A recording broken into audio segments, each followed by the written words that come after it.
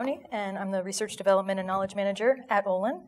Max Dickson is my colleague, designer at OLIN. Today we were sharing our PrideScapes and Design for Neurodivergence, Emergent Research Initiatives at OLIN. I believe our work has been really powerful because it is emergent. Both projects started from the ground up due to our own deep interest and personal identity, as well as discovering the same passion with others at OLIN. So both of our projects have been developed with the support of OLIN Labs. What is OLIN Labs? It's a community of practice embedded within our studio, which has always promoted a culture of teaching and learning, but Labs is where our collective knowledge comes together, and that's where the knowledge manager comes in here. Very nice. We've been working to identify opportunities to explore more deeply, and Labs helps to serve as a conduit between academia and practice. And it's divided into 5 interdependent labs, and they work across design teams and across labs to identify trends in our project work, as well as, across the field, and specifically helping to identify gaps in research. And these trends and gaps are opportunities for deeper education and development efforts. Right, and provide the groundwork for primary research initiatives that have been led by OLIN Labs, which is super exciting too. It really just speaks to our leadership's dedication to moving the field forward. So these are the divisions of the different types of initiatives within OLIN Labs. It's divided into education, development, and research, with education being kind of the core and development being the next level, where tools and methods are designed and developed to help us do our work. And then all of those kind of support larger research initiatives where we're connecting with the external different fields across transdisciplinary, those types of things. And our work has been part of education, essentially. So the initiatives themselves, there's 4 different types, 4 different categories: project-based, partner-led, labs fellowship, and then where our projects are located, the emergent initiatives. So these are really educational opportunities that have been brought to the table by designers such as ourselves, which are promoted and given dedicated hours with which to pursue deeper dives. So within this supportive framework of OLIN Labs, we've been able to find and build community at OLIN, which has been, I think, the biggest help to getting our work done and discovering common ground. The lessons I've learned in developing and sharing my own work, which I'm going to discuss next, are what have allowed me to assist Max and hopefully serve as an ally in promoting his work also, in order to support and encourage his PrideScapes work too, which he's going to share a little bit later. Inclusion and access, revisiting universal design. This is my beloved Dilworth Park, and it is an OLIN project, but I loved this project in 2014 when it opened, and I did not know it was an OLIN project at the time. But this is in Philadelphia at City Hall. It's, I think, a really great example of universal design and a complete transformation from what it had been previously. The biggest deal is that the entire plaza was lifted to street level, and it's totally accessible and fun and vibrant and the doorstep into the city. We are, as landscape architects, tasked with the responsibility to design inclusive and accessible environments for all users. That includes people with physical, intellectual, developmental, and/or cognitive disabilities. So within People Lab, this project, Revisiting Universal Design, it developed in collaboration between myself and a dear friend and former colleague at OLIN, Alexa Vaughn. So in People Lab, Alexa and I built kind of upon our independent work, where we've been questioning how designers can create more accessible and inclusive landscapes for specific disabled communities. And what we came to understand and supported each other is kind of trying to reframe the idea of disability through the social model of disability, which it respects the user's needs and gives equal attention to what the person can do, and that the built environment is often what is disabling. So this approach is in opposition to the idea of a medical model of disability that focuses on what is wrong with the person, not what the person needs. So the social model, it doesn't seek to fix or change the disabled person. We're looking to design for how people are right now. And this is, of course, building upon universal design. Alexa, she was doing her work designing for deaf and hard of hearing people, her DeafScapes work, and my work focuses on designing for neurodiversity. So this whole conversation came up, designing for different communities, and is there a purpose to that that's distinct from designing for all communities, all different disabled people? And that was the question faced by Ronald Mace when he kicked off universal design at NC State. Great school, wonderful, Center for Universal Design. So that was in the 1990s. And as a reminder, universal design is the design of products or environments that are meant to be usable for all people to the greatest extent possible without the need for adaptation. Within this initiative at OLIN Labs, we're asking designers to continue this work, continue to assess our different design models and our projects, specifically through the social model of disability. The primary way that we can do so is by including and centering disabled people as experts of their lived experience, and intentionally identifying and designing out these very real barriers to public life. So public life equals social inclusion. So this has been one of the most important outcomes for me, is finding and building community. Alexa and I were able to do that and through having an educational series back in 2019. So it was a series of 3 different events. We had Dr. Victor Pineda provide an introduction to disability for the staff at OLIN, because a lot of people aren't familiar with much about disability, and people don't know how to talk about it. And that's important to welcome people into that way of thinking. And then I presented my work, Design for Autism and Neurodiversity, looking specifically at the sensory landscape. And then Alexa, her work with DeafScape. And then we wrapped up the week with a DeafScape discussion panel. We invited Alexa's former colleagues, Derek Bem, who's a planner and instructor at Gallaudet, and Sean Mywald, who's a public policy expert and adjunct professor at Gallaudet as well. So they joined us for a discussion panel, which was interpreted with an ASL interpreter, and it was a really good experience, even seeing that happen and learning from how everybody's communicating, even seeing in space how signing does require a certain amount of space in order to communicate. It's a big realization. What is neurodivergence? So it recognizes that everybody's brain develops in a unique way and that there are no right or wrong neurotypes. Judy Singer, an Australian sociologist and autism rights activist, coined the word neurodiversity in 1998 to articulate the needs of people with autism who didn't want to be defined by a disability label but wished to be seen. It includes lots of different things like ADHD, autism, sensory processing disorder. These are the senses. There's more than just the 5. There's interoception and vestibular and proprioception. It's feeling your body in space and feeling your internal body. There has been a lot of research where physically or visually demonstrating brains are different, and that's really exciting. So I have a proposed research project. Love David Byrne. He's great. I really wanted to call it Start Making Sense, but yeah. But he's incredible in addition to being a big, proponent of urban design. My research proposal, put that together, had a couple papers come out, but we did a lot of work. We got a lot done. We built a lot of community and got people to pay attention and welcome them into different ways of viewing the world and different experiences, which is a big deal.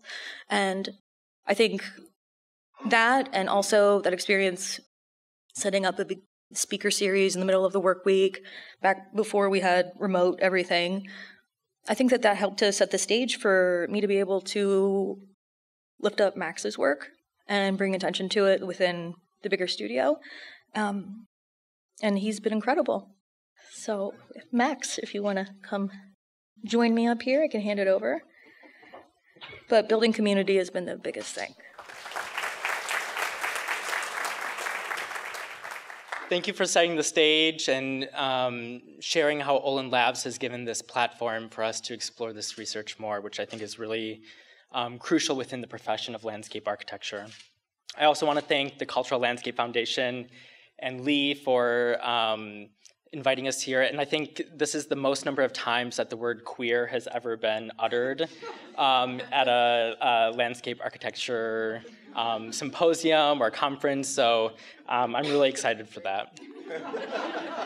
So PrideScapes explores queer landscapes and seeks to clarify the importance of preserving queer spaces, telling untold queer histories, and imagining new futures for historically and culturally significant queer landscapes. Visibility, research, and discussion of queer spaces and people within the field of landscape architecture has largely been missing from the profession's discourse. ASLA celebrated Pride Month for the first time in 2020. Identifying this gap within the field, one of the goals of PrideScapes is to tell the histories not being served by conventional landscape narratives. Sites invoke emotions, connections, stories of people, and what has happened in our past. In many cities, queer sites, queer stories, and queer memories have largely gone undocumented. To put this into perspective, the first successful nomination to the National Register of Historic Places for significance to queer history was in 1999. And in 2016, which was just 6 years ago, the first LGBTQ national monument was designated. As designers, we know that place and identity are so closely linked. Having physical echoes of queer identities in the landscape is incredibly important and can help queer and trans people connect with their own identity, reinforce a sense of belonging, and proudly acknowledge that queer and trans people have always existed in these spaces. As a community, the need for a preservation of our history, in particular, the history of the spaces queer folks claimed, created, and helped to flourish, is vital to educating younger generations on where we've been, what we've endured, and to help continue to foster queer joy. It helps us reaffirm the value of queer and trans people in public space. In recent years, there has been a push from professionals, academics, and activists to help tell these stories, underscore the value of preserving these sites, and to increase the overall visibility of these spaces across the US. I first want to take a step back and share where my inspiration for PrideScapes came from. This powerful scene from the television series Pose takes place in the early 1980s in the midst of the AIDS epidemic. The characters here discuss an island that now acts as a mass burial site. In disbelief of this landscape, I needed to know if it was real and how this landscape's history has been preserved and memorialized. Hart Island is an island off the shores of the Bronx in New York City and serves as the city's public burial ground. In 1985, 16 people who died of AIDS-related complications were buried quietly, alone, out of sight, and with deep stigma at the southern tip of the island. These would be the first of many. As such an important piece of the landscape and history of the AIDS epidemic, but largely hidden from the public, what does it mean to designate this as a significant queer space? As a queer person, what does this landscape mean to me? And as a society, what does this forgotten, anonymous landscape tell us about our past and futures? Also, as a queer person within the field of landscape architecture, I have always wanted and needed more people like me to exist in the profession. As I launched PrideScapes, the search for other queer professionals and others doing this type of work began. I know there are so many of us in the profession, but as a whole, there's a lack of a larger network. There are also so many of us that came before that blazed a trail for us in the profession. It's my hope to honor those who couldn't be out in the workplace, those who weren't able to bring their whole selves to project designs, and those who lost their lives during the AIDS epidemic. Importantly, as a profession, as we're exploring Olmsted's legacy and landscapes, these two men come to mind, both critical to Central Park's redevelopment and both who died of AIDS-related complications. As we reflect back and continue to forge ahead, as queer designers, how are we going to sustain and maintain ourselves in the profession? How can we connect public spaces with visible queer and trans identities and stories? Public spaces have been an important place of mobilization, survival, and existence within the queer community, and a place where queer activism emerged. Early queer spaces were necessarily behind closed doors, where darkness and seclusion offered possibilities for remaking both the spaces between and the bodies themselves, like discos and clubs, bathhouses, and abandoned buildings. Activist movements, however, were the decisive breakout moments, the spilling out of queerness into public spaces. Through the 1970s, 80s, and 90s, queer folks increasingly occupied and queered public spaces, public imaginations, raising awareness and visibility through protests, gay pride parades, and demonstrations. Through these activist movements and the push to advance LGBTQ issues, iconic, historic U.S. landscapes became the stage.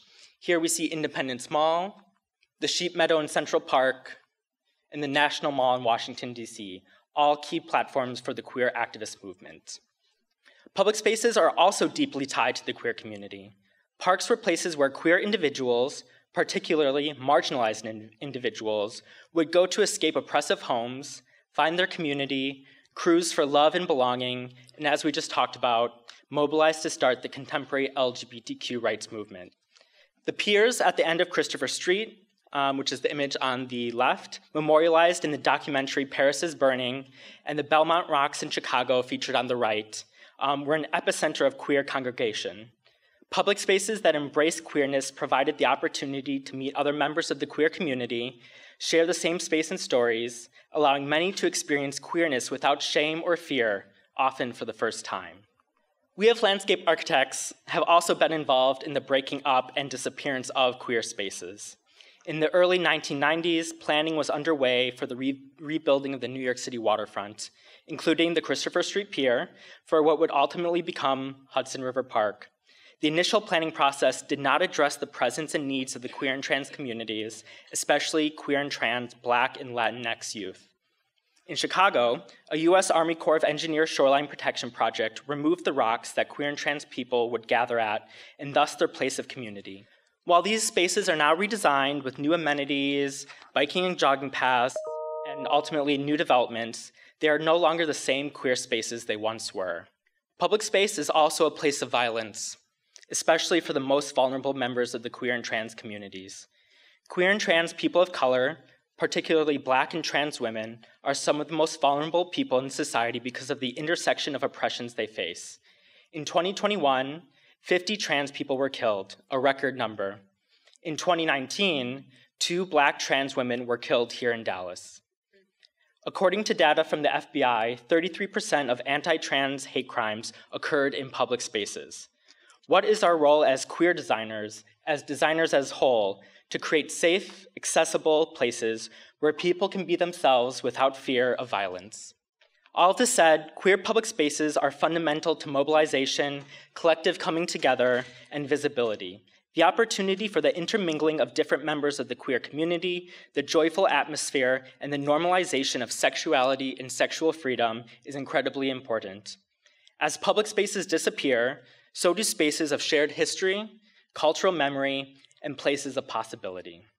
PrideScapes aims to speak to the intricacies and complexities of queer existence in public space, but also how queer and trans people interact with landscape and architecture, and how they imagine and reimagine their futures. We aim to create spaces within the profession for queer and trans landscape designers and architects to advocate, share work, and support one another. So how do we start to build community and exposure to queer spaces? The first thing that we did as part of PrideScapes was organize a 3-part lecture series exploring 3 distinct aspects of how queerness is reflected in the built environment. The multidisciplinary panel brought together national experts within the fields of landscape architecture, including professionals from Mass and Design Workshop, and from the fields of planning, historic preservation, as well as local community activists and leaders. Within the firm, we've co-organized walking tours and sketch crawls in the neighborhood in Philadelphia and in West LA, where we learned and relearned the history of the space of those who dreamed about it and created it. We all end up in one way or another in queer space, and often we don't even know it. It's important to know the history of these places, how they have emerged and changed, and what role they now play in community mobilization and community building. And then finally, within the Philadelphia design community, we organized a happy hour where queer and trans landscape architects, planners, and architects came together to celebrate Pride, form connections, and collectively dream about a queer and trans future in the field and beyond. Over 80 design professionals attended, again marking the interest in queer design, designers, and queering the profession as a whole. PrideScapes hopes to continue these explorations and start reaching out at a national level. Speaking at this conference is one of the ways of raising awareness of queer design, and we hope to continue to spread this and to create a larger network of queer designers within the field of landscape architecture. Thank you.